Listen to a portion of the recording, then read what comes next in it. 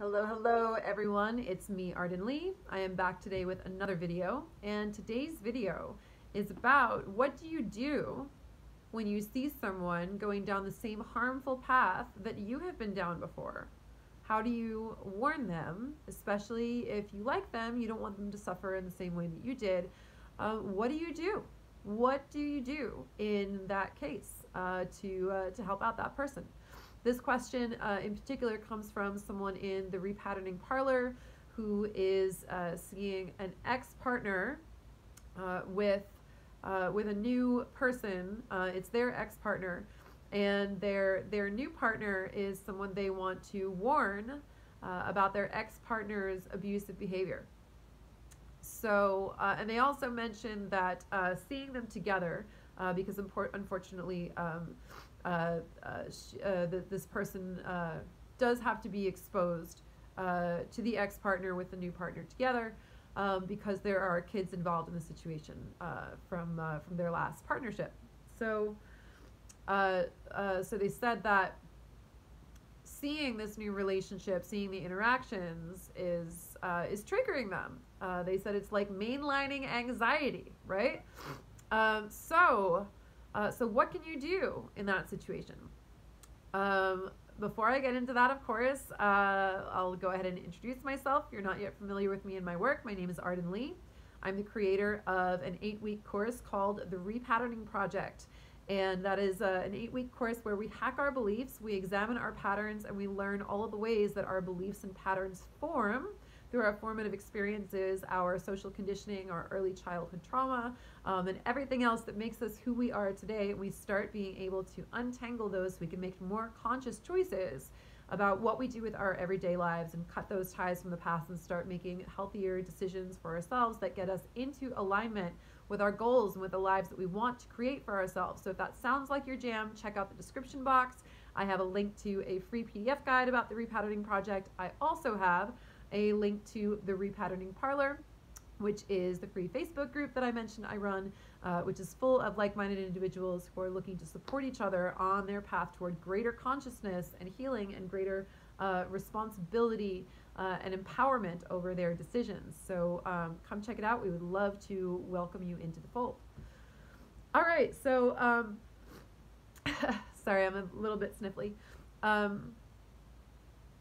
So what do you do when you want to warn someone about the path that they're going down? The short answer is you don't. The short answer, I'll talk a little bit about some things that you can do and ways that you can offer help. But the short answer is, you guys, if people are making the same decisions that you once made, and you're seeing them making those same decisions, it's really an unhealed part of you that feels that pain around it. It's really the fact that you wish you could go back and stop your former self. And that's an understandable impulse. And there are certain ways, of course, that you can always, offer help to people, regardless of whether they take you up on it or not. Yes, of course, there are ways that you can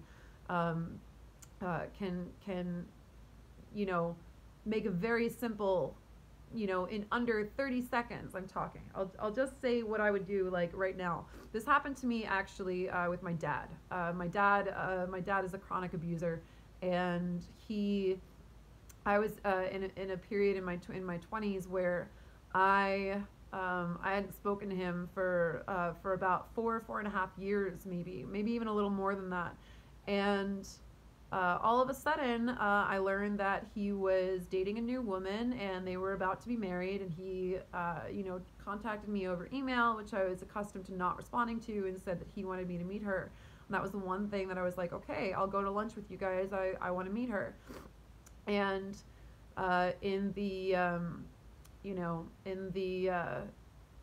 it was like, as soon as she said we were at a restaurant, and as soon as she said that she was going to go to the bathroom, I was like, all right, I'm going to go to the bathroom too. And I followed her, and as we were washing our hands in the sinks next to each other, I just said, hey, I really hope that everything works out for you and my dad. I absolutely support you. if this is what you want. But you know, I want to let you know. Well, actually, what I said was, I was like, I want to let you know. You know, my mom didn't know that she was wife number 3. My stepmom didn't know that she was wife number 4. They both thought they were the second wife. So I want to make sure that you know that you're wife number 5. And she was like, yes, I know this. I was like, great. If you ever have any questions, if anything ever happens and you want to know what it was like growing up with my dad, if there's ever any kind of help you need, I'm here for you. Feel free to reach out, and it's absolutely confidential. And she was like, all right. And that was it. That was literally all that I did. And she never reached out to me. Their marriage dissolved, you know, however many, you know, years later, maybe 4 or 5 years later. I don't remember. I don't really care. I don't really know what went down. And and on top of that, I heard that, you know, apparently she suggested to my dad that he just leave my inheritance to her and she would make sure that it got to me. So great, right? I don't really expect to get anything from my dad anyway, so I haven't spoken to him in years.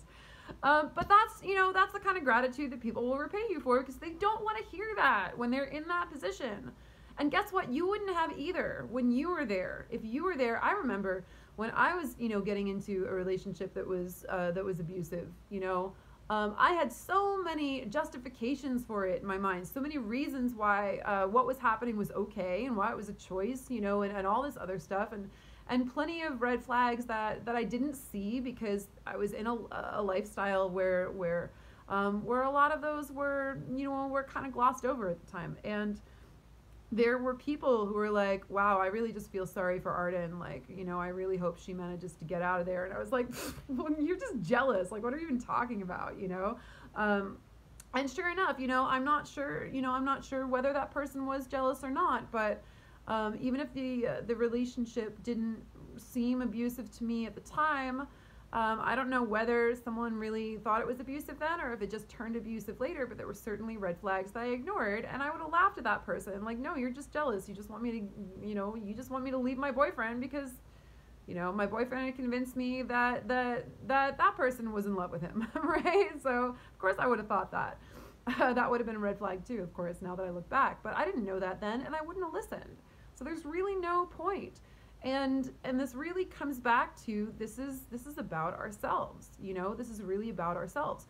If we haven't made those, if we've made those mistakes already, but someone else has not yet made those mistakes, it's also possible, you guys, that it's that person's path to learn those things firsthand. We learn things so much more truly and viscerally, and we're able to avoid those mistakes more in the future when we actually go through them. And that sucks sometimes because of course we want to save people.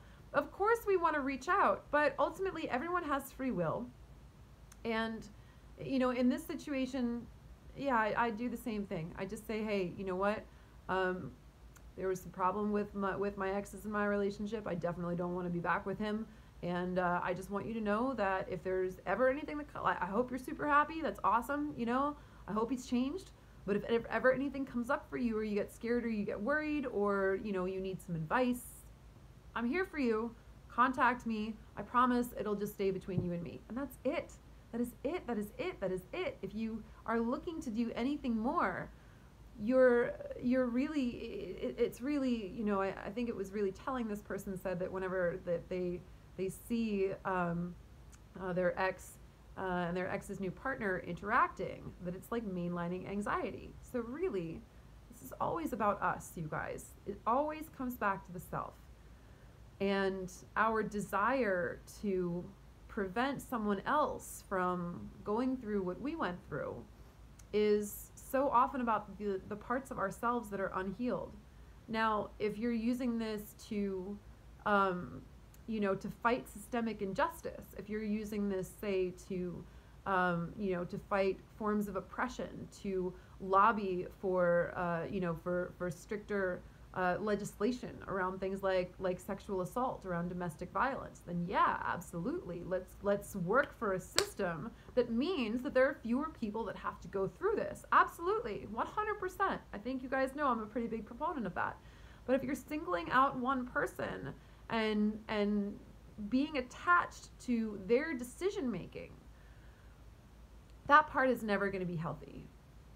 you want to release attachment to what people are doing out of their own free will. And you want to remember that you have your own healing to take care of. You have yourself to take care of. You have your next relationships to take care of. You have your children to take care of. There are so many things. And you know, I don't know the situation well enough. I don't know the person or the situation well enough to be able to comment about this, but one thing that I will say is I know in my case, when I was super worried about what other people were doing and other people's ability to make decisions for themselves and reinforce their own boundaries, too much attachment in that regard was always a sign of my being unwilling to look at my own boundaries in my own life and what needed improvement in my own backyard, y'all. Because ultimately, at the end of the day, the only thing that we can control is our own backyard. And then, of course, when people come to us for help, then we have this nice, clean backyard, and we have space and bandwidth that we can help people with, right? Then we can help the people who are actually coming to us who want to be helped. We can work toward, toward that good, and we can start to, as I said, advocate for more systemic change. We can start to, do things like make a bunch of videos on YouTube and Facebook to help people who are asking for our help, right? It's really important that we shed that attachment to what other people's paths look like. And it sucks, I get it, because we don't want anyone to go through those things. But the truth is, people have free will, and we can offer them help, and that's a great thing to do. We can even warn them, but we've got to understand that there are probably reasons, the same reasons that they're getting into that situation in the first place are all the same reasons that they're probably not going to listen to our warnings. So again, just put it out there, leave it for them, say if ever it crosses your mind, I'm not going to mention it again, but there it is. Please feel free. That's it. That's really, really it. And beyond that, it's really about looking at, looking at what parts of ourselves want to avoid our own next steps and continue to play out that drama for ourselves, because we are perhaps not quite as removed from it as we may want to be. The way to remove ourselves from it is to start looking at doing that work going forward and figuring out what we want for ourselves next. So, I know it sounds selfish, because believe me, I love helping people, but take it from a lot of experience, it just very, very rarely works that way. So, especially when there are romantic feelings involved. So all you can do is be the lighthouse, right? Be the lighthouse, not the life raft. Thank you guys. I'll see you in the next video.